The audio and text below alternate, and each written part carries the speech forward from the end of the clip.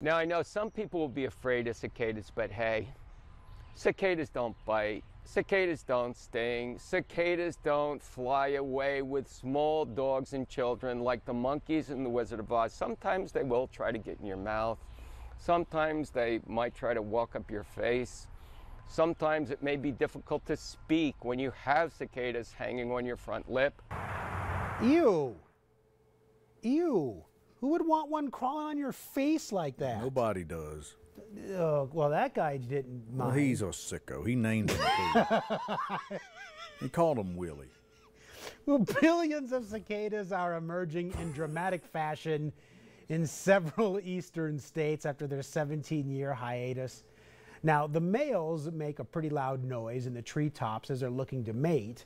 Now, the females then cut slits into tree branches where they deposit anywhere from 400 to 600 eggs.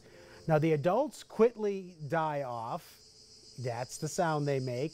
But the eggs hatch a few weeks later and they restart the cycle all over again. This year's cicada class will burrow into the ground and they won't emerge until 2038. I don't recommend you let them go up your nose, but usually they'll just walk around the nose as they're visiting your face. And frankly, cicadas are just kind of interesting creatures that I think most people really don't have to be afraid of.